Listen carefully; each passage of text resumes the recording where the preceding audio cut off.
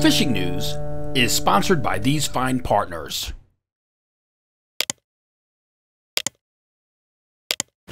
What are you throwing? Little white shad. What's your name? Nice.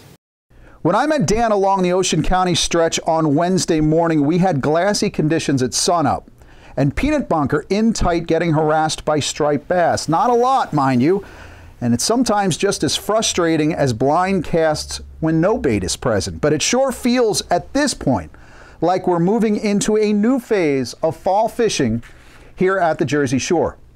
I'm Jim Hutchinson with the New Jersey Delaware Bay edition of the Fisherman magazine, and for me, as of Tuesday afternoon, it finally feels like things are turning around. Tuesday afternoon, working along a stretch in northern Ocean County, right inside the fleet. In fact, the fleet was so close in along the beach, I could have passed a sandwich over to Jimmy Frieda from the surf.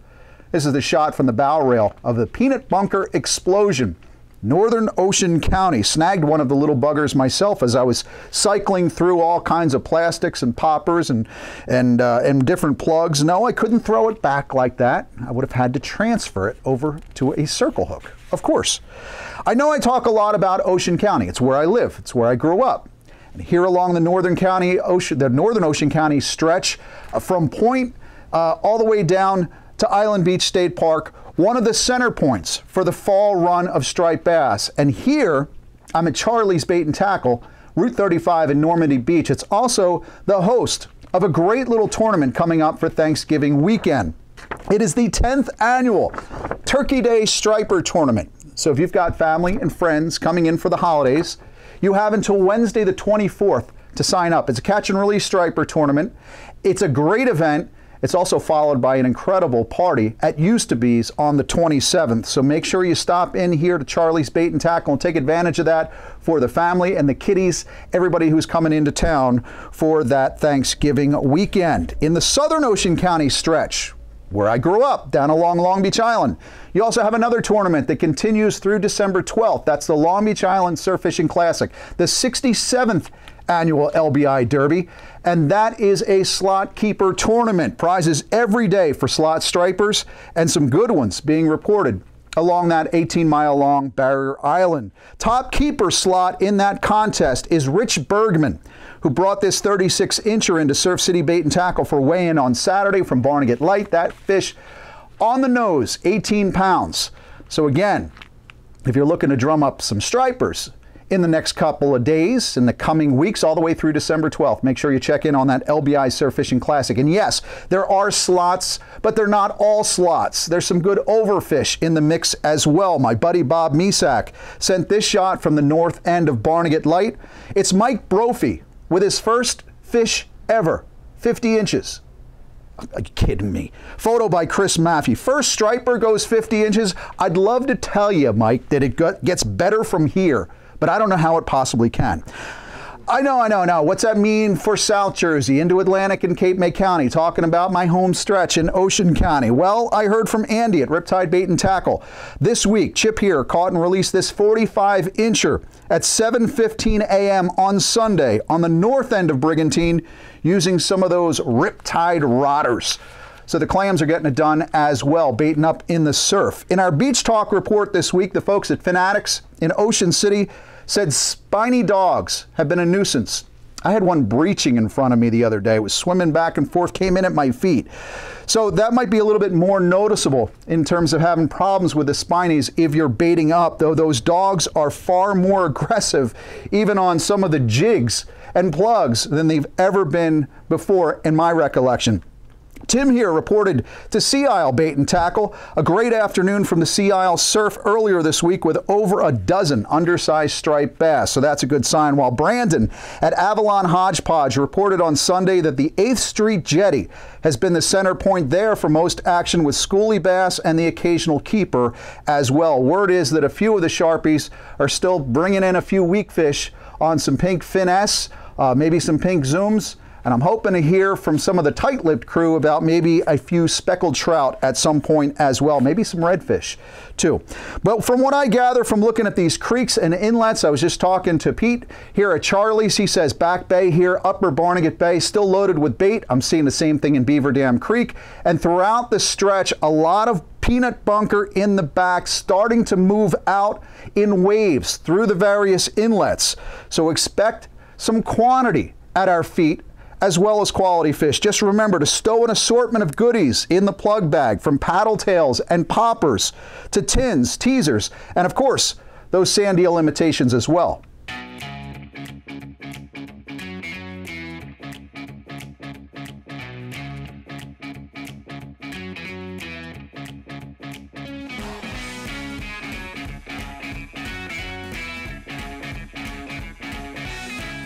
Heading up to the North Country, Monmouth County, Raritan Bay, the striper hits keep coming up out of that region. Captain Joe aboard Sauerkraut out of Leonardo said 10-year-old Jack from Malaro had his first ever striper, a nice 40-pounder, released to fight another day.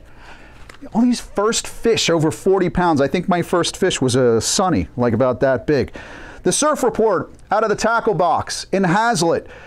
Had bass blowing up in and around Sandy Hook over the weekend, front to back, as bait and the fish spill out of the local rivers there. Again, same thing. Plenty of peanuts, plenty of bunker around up along the Raritan Bay. And as more of those baits start funneling down the beaches, let's hope stripers continue to feed as well. Phil suggested all sorts of shads, bucktails, poppers, plugs, swimmers, all taking fish along that northern stretch. Word is that 10-year-old Joey Jeske got in on some of that action at night recently, out back in the Raritan, a 27-incher on an SP minnow. Dad Joe said he's been scoring a mess of fish in the 22 to 38-inch range as well on Ava jigs, SPs, and soft plastics. Again, just talking to Pete here at Charlie's about the Ava jigs. We're getting some reports down here along the Ocean County stretch, guys hooking up with some Avas, but still have not seen hide nor hair of the sand eels. So hopefully that will transpire this season as well. Again, quantity fish as we head into the new year, because I think it's really going to be solid all the way into 2022. From where, when, and how these fish arrive and continue to arrive, I just don't know anymore. If you followed along with our Northeast striped bass study, they could be coming in from offshore. They could be flowing out the rivers, up the Hudson River as well. But along that south shore of Long Island from Montauk down, that's usually where we expect that run of stripers to come. Well, I spoke to Matt Broderick, our Long Island edition editor, earlier this week. He said there's plenty of fish along that south shore. So if there's a mess of fish there, I just recommend to break out the hand warmers, because things are just starting to get heating up here at the Jersey Shore. For those wondering if they're hitting the open beaches or grabbing the mojos, the majas, or the jigging outfits for the boat, looks like dreaded south-southwest in the forecast for Thursday, but more bait pushing and hopefully water chilling northwesterlies on Friday. And from this weekend, the look is midweek at least that it should be mostly variable winds. So all in all, should be a good weekend ahead. Charlie's here. Pete was just looking at the long-term forecast. We might have some nasty to start the week, but hopefully by Thanksgiving weekend things are fantastic. If you're frustrated with the unders and the overs and still looking for a fish dinner, the folks at Fisherman's Den in Belmar on the Shark River tell us some bulkheaders like Marty Westerfield of Wall, New Jersey, doing well with the winter flounder, believe it or not. Quick limit for Marty, as well as a few throwbacks as well. Blackfish too.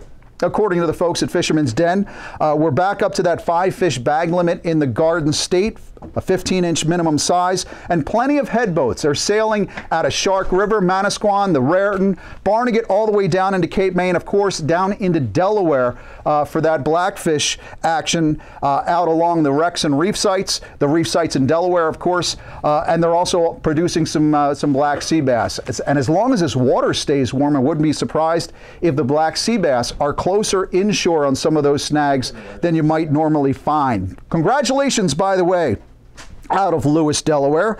I believe that Gregory Frizzetti ended up with the top tog honors in the Lewis Harbor Marina Tog Tournament with this 11.33 pounder he caught on the Grizzly with Captain Carey just this past Thursday. Eric Burnley, our Delaware field editor, he lets me know that small stripers are on bucktails out of the Indian River Inlet area, but otherwise everyone there is just doing the same thing as people in Cape May County, waiting for this slug of good-sized striped bass to make their way south along the Delaware coast. A few more chilly nights is probably what we need And from the looks of things out west in the Poconos, it's getting downright frosty with a week to go before Thanksgiving. Well, things around here in the Poconos are getting, well, let's say a little bit frosty, but you can't expect much this time of year. I mean, it's mid-November. But I'll tell you what, a lot of time at this time of year, a lot of guys are heading out in the woods, or they're down in the salt chasing those big striper and leaving a lot of these lakes and creeks, well, let's say underutilized. But there's a lot of great fishing, guys, if you're around here and want to take advantage of it. You know, Jim's been talking about the stock trout bite in New Jersey for quite some time. Matter of fact, all year he's been mentioning it. And there's a couple guys taking advantage of it. I wanted to touch in with that. Justin Lerner was out in New Jersey hitting that stock trout bite and managed to get into a beast of a rainbow trout, and he managed to get that one, of all things, a trout magnet. Now, most guys don't think of them for these huge trout, but they really do produce. It's a good consistent bait. Maybe give one a try if you're out there in New Jersey checking out some trout. Now, over here in Pennsylvania, we're having a great trout bite as well. Our guru Eric Goodstall managed to get into a 15-incher, a holdover on a dry fly. He's putting his fly rod back to work, so good time of year for that. So you get out and get the rainbows, even some browns this time of year. And guys, if you're not into trout, you can always go out for those jumbo perch. Our good friend Josh Taylor out jigging up some perch. Always a great alternative if you want to get on the water.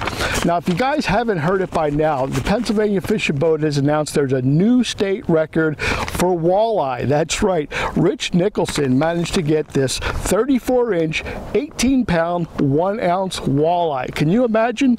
And that was out on the Yogahenny River. Now, I can imagine there's a lot of traffic on the Yogahenny River this coming weekend, knowing there's fish like that in there. But congratulations, Rich. What a great catch.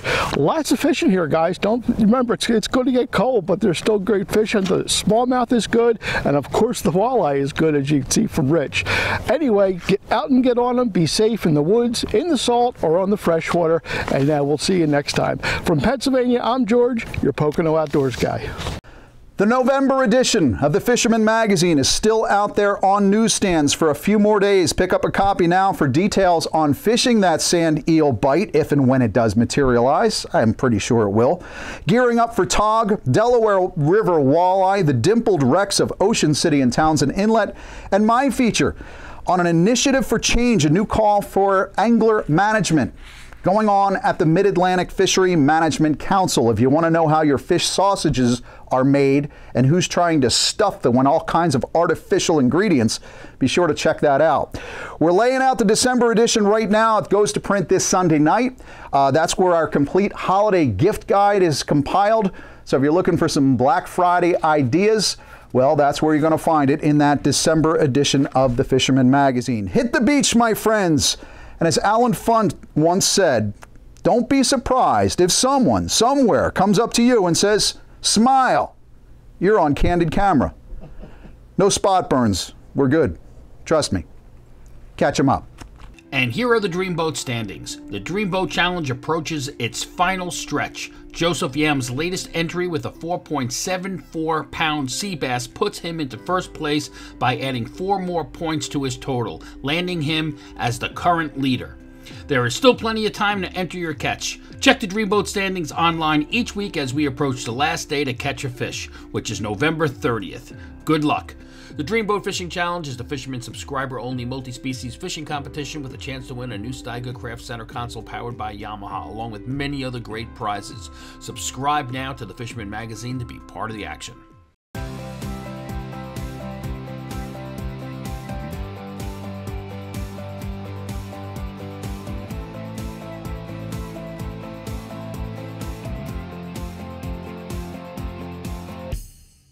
Steiger Craft boats, built by people who fish our waters. Serious anglers choose Steiger Craft for their 40 years of boat building experience right here in the Northeast and Mid-Atlantic. Visit steigercraft.com for a dealer near you.